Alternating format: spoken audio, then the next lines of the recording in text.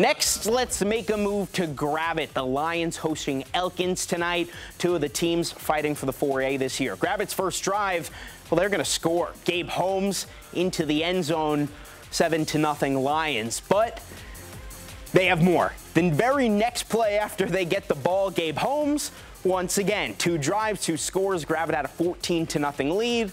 But then Elkins does, well, what Elkins has done all year. They get on the board here. Deshaun Chairs in for the score. Let's make it a 1-possession game. Then John Townsend, big catch. I don't know how that wasn't intercepted. He's in for the score. We are tied at 21.